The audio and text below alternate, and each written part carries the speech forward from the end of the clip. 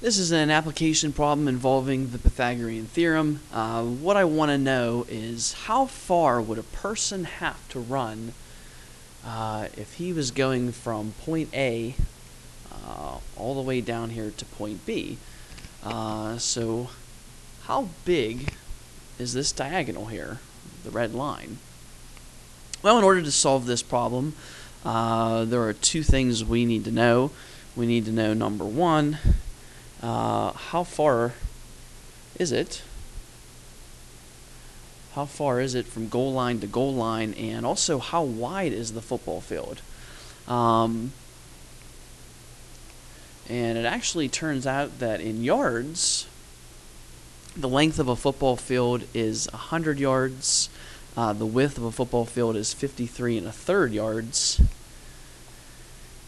In feet, the length of my football field is going to be 300 feet, since there's 3 feet in every 1 yard. And my width of my football field is going to be 160 feet. Now, you can actually use either of these two sets of dimensions. You can use yards, you can use feet to work out this problem. Since the yards actually has a fraction here with the 53 1/3, probably be a little bit easier for us just to use feet in terms of our unit of measurement. So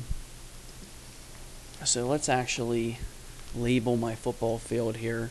I know that I have 300 feet from goal line to goal line, and I know that it is 160 feet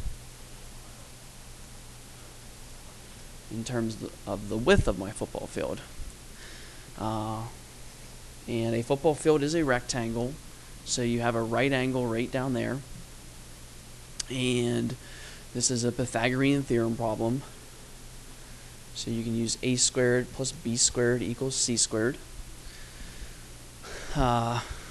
Make sure that your hypotenuse is your c value, and my hypotenuse is actually what I'm trying to find in this problem. I'm trying to find how far apart would point A be from point B. Plug in my numbers here. So I have to do 160 squared plus 300 squared equals c squared. And the 160 squared is 25,600. The 300 squared would be 90,000.